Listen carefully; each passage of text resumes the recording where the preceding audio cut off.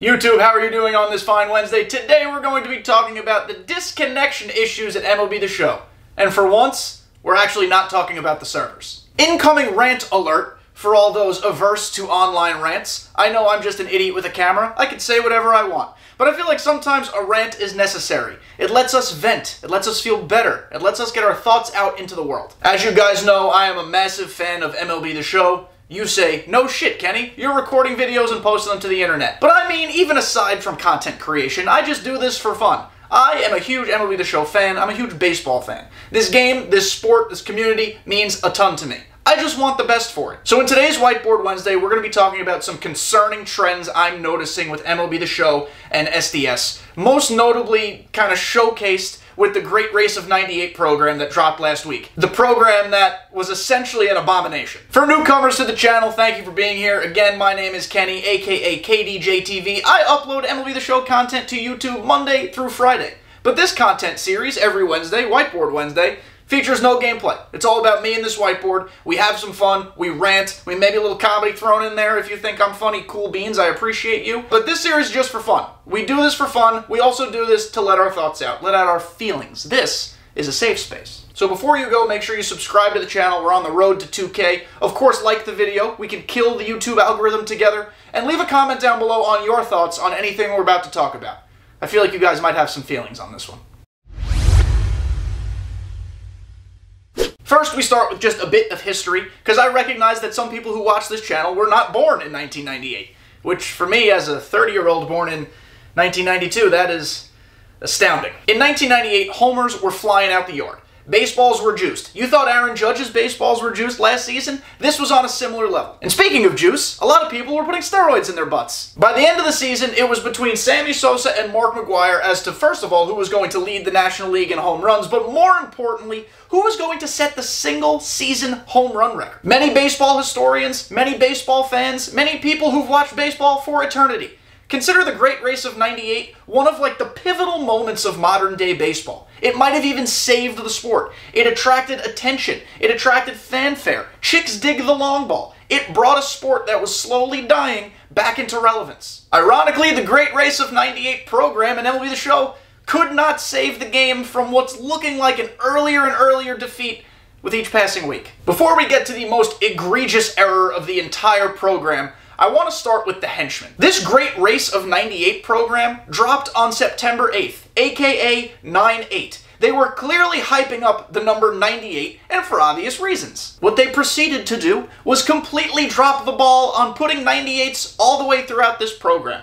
All the henchmen, as we like to call them, were 97s, and not even good ones. A horrible Derek Jeter, Jason Kendall, for some reason, Greg Vaughn with 81 clutch, Larry Walker that plays second and third. That card should have been a 99 because it's super cool. Instead, it's the middest of mid. There are other cards as well. Rob Nen and Troy Percival are semi-viable relievers just because of the state of relief pitching in this game. But if you guys follow me and listen to my podcast every Tuesday, you know that I kind of consider or evaluate relievers and closers on an entirely different scale to other cards because they're just so few and far between, and it really doesn't take much to make a reliever good. So yeah, all the henchman cards should have been 98s. Why? We don't have many 98s in this game, and it would have fit the theme. This was also a great opportunity to get our first ever 98 overall captain card that could have boosted the cards in this program. Because this is also a card series, the Race for '98. It was not just a themed program, it was a new card series. But instead of dropping a 98 overall captain, or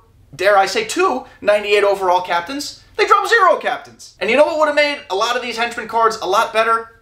Captains. You know that new mechanic they want us to use this year? That mechanic that's supposed to make 97s look like 99s? They just completely ignored captains. The reason so many people are let down by this program, again, we have not even talked about the most egregious error yet. I promise we'll get there. But the reason people are so upset about this program is it is very rare for SDS and MLB The Show on their social media accounts to truly hype up a program the way they hyped up this one. There was a lot of hype for the Extreme program. That made sense. That's a community favorite. There was also a lot of hype for the Easter egg hunt program. That was brand new and fun. It made sense to hype that up. Please bring that back, by the way. But with the amount that the Great Race of '98 program was hyped up, we were expecting heat.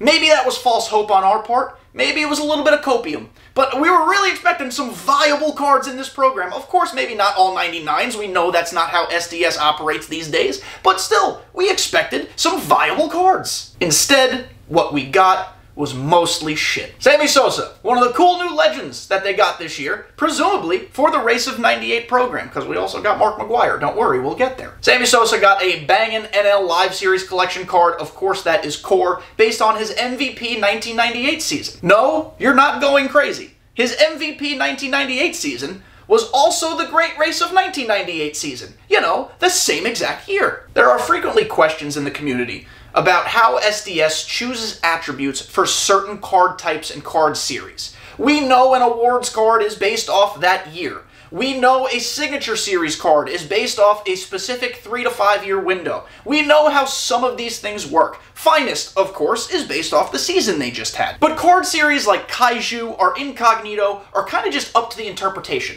The Charisma series, the Snapshot series, SDS can kind of fudge the numbers and do whatever they want there. But with the Great Race of 98 program, they had no such leeway. It was based off 1998. So why, on Ramon's Green Earth, did a card, a 99 overall card of Sammy Sosa, based on the 1998 season, not have at least kinda close attributes to the MVP card we got day one? The card we just received on Friday is objectively terrible.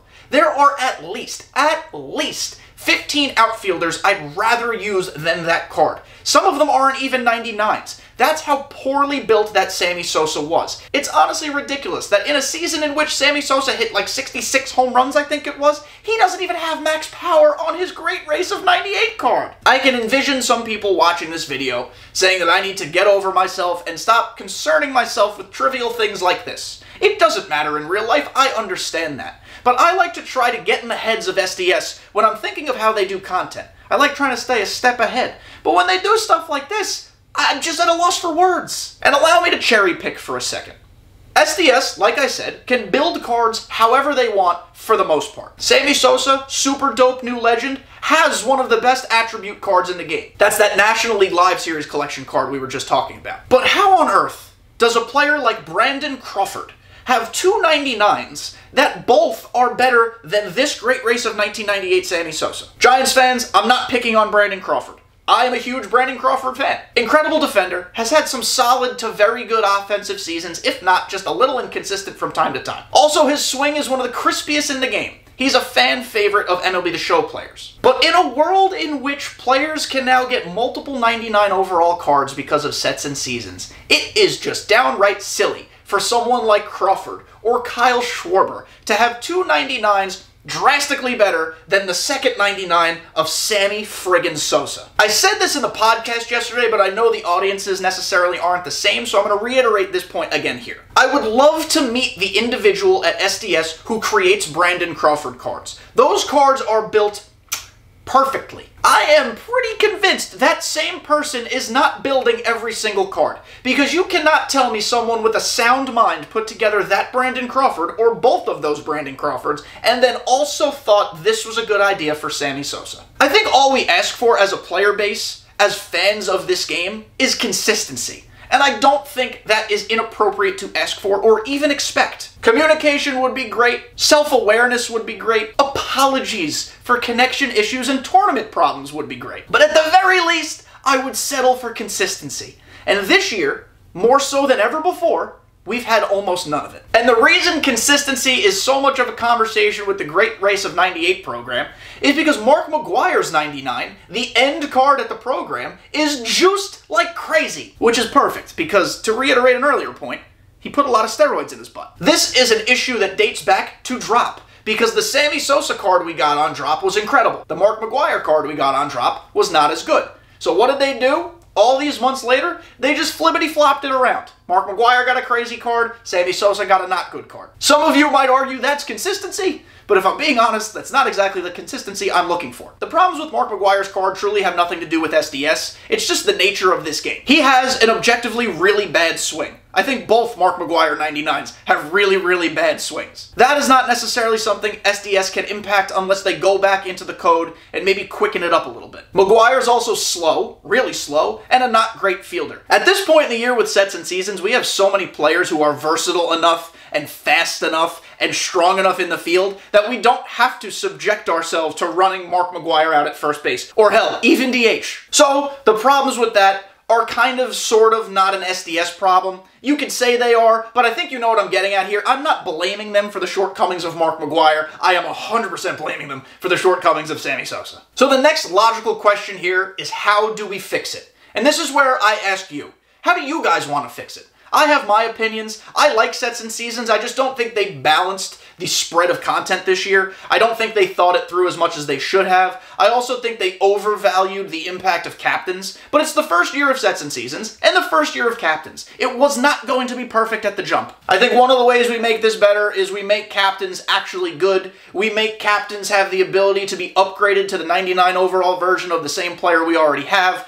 That eliminates the issue with a weak 99 Sammy Sosa, because the boost we'd get from an actual good captain would kind of offset the stinkiness a little bit, and I wouldn't be upset as much. And this might be a hot take, but I think with the sets and seasons model, SDS should focus heavier on dropping 99 overall versions of legends much earlier in the year, before they start focusing on all the current day players. I'm not saying phase out the current day 99s entirely. Of course, we're going to sprinkle them in here and there. Those are also fan favorite cards. But while people buy this game and are playing this game, give them the legends. Give them Griffey. Give them Brett. Give them whoever else you want. That eliminates a lot of the duplicity of all these cards, where we get 2 99 Schwarbers within 8 weeks, but still haven't seen Brett or Murray or guys like that. That'll do it for this Whiteboard Wednesday. Consider this rant complete. I even threw in an old journalism sign-off to show you that this was essentially a column, but put into words. I hope you guys appreciated the rant. I know not everybody is going to come from the same place, and there will be differing opinions, so let's have a conversation down below. I'd love to hear from you and see what you think. Adios.